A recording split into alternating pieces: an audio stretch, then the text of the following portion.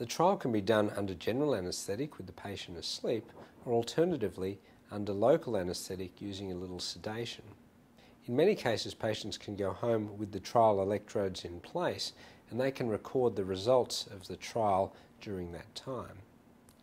Many patients prefer to stay in hospital during the course of their trial, and that's also acceptable.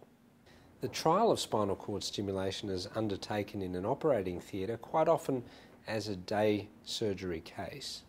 The electrodes or wires are placed along the back of the spinal cord, often through very small incisions in the back.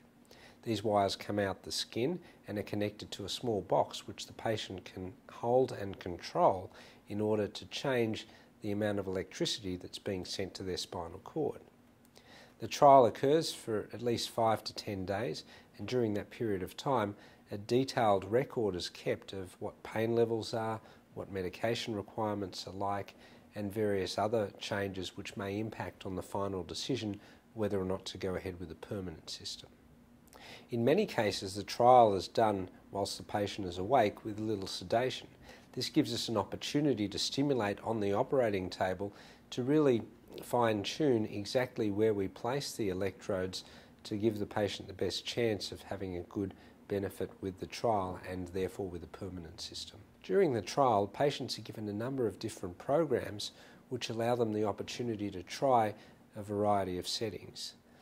The voltage might be a little higher in one program, a different part of the spinal cord may be stimulated by another program.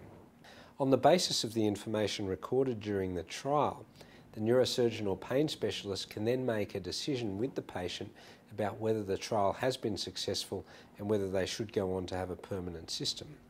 In addition, we can examine the degree of pain relief obtained with each of the different programs, and this allows us to fine-tune placement of the permanent electrode, thereby maximising the chance of a successful outcome.